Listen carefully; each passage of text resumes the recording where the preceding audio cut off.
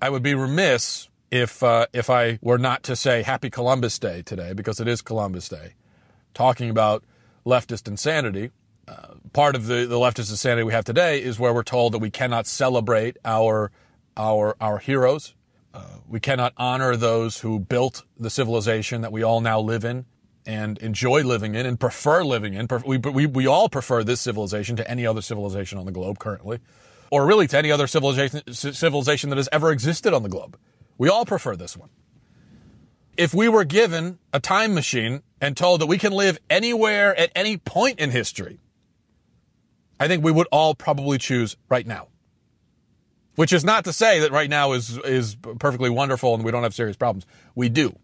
But when it comes down to it, when given a choice, I don't think we're going to choose to go anywhere else. And we have our ancestors to thank for that.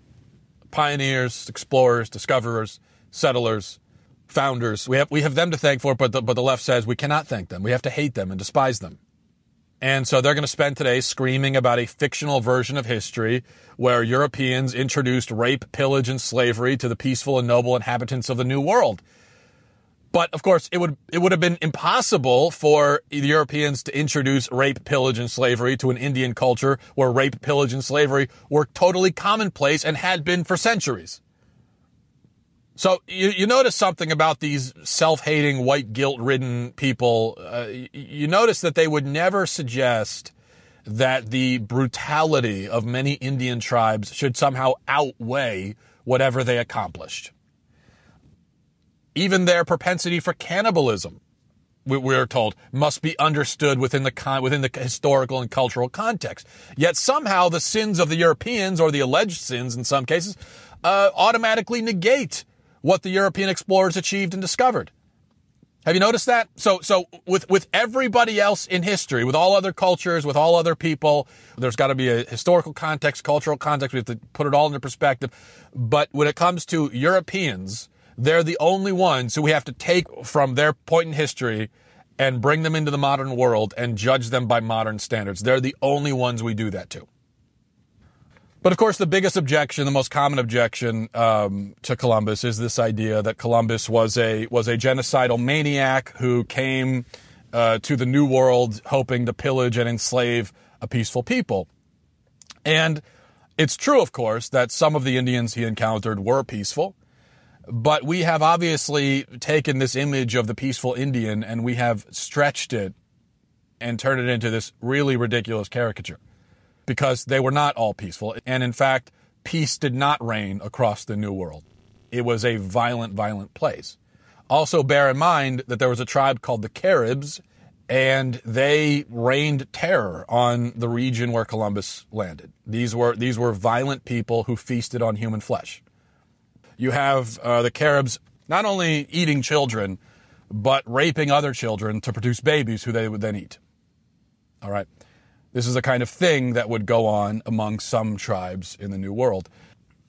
And the fact that we have to deal with when talking about this clash of civilizations is that rape, slavery, mass murder, etc., all of these things were already a normal part of life in the Americas before the Europeans came.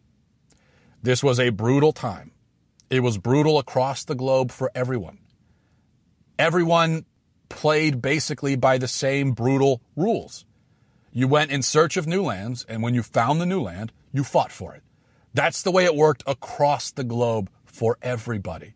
That's how Europeans operated. That's how the Indians operated. That's how everyone operated. The world was settled and civilized this way. We may not like it. It may make our tummy hurt to think about it. We may look back on that now and say, oh, they were barbaric. And maybe they were in comparison to us in some ways. But that's the way it worked. Now, that doesn't excuse any one particular atrocity, but it does put everything into perspective. And I think when we talk about Columbus, very often it seems like we divorce him from his context and we hold him to a standard that nobody else from his time period is held to. And that just doesn't seem fair to me. It doesn't seem fair that Columbus is the one single person, or the Europeans in general are the people who we hold to this ridiculous standard. Now, we know it's true that Columbus was a very flawed man, But his flaws were mostly the flaws shared by all men of all cultures during that time. And he was also a great and gifted man, and his greatness and his gifts were not shared by all men. There was nothing unique or especially different about his flaws, but in terms of his gifts and what he achieved, that was unique and that was different. It took this one particular man to do what he did, which is to sail across these unknown waters to this unknown place and begin the process that would eventually result in the establishment of the greatest civilization the world has ever known. And again, I remind you, it is a civilization that we all live in, and we would prefer this civilization over any other. And I think he deserves to be celebrated for that. If you ask me, he deserves to be celebrated for that. And if we're going to say, no, we can't celebrate him for that, we have to hate him, we have to tear down his statues, we have to spit on his memory because of the bad things that he did, then just bear in mind that we have to do the same thing to pretty much anyone else who lived for almost the entirety of human civilization up until very recently.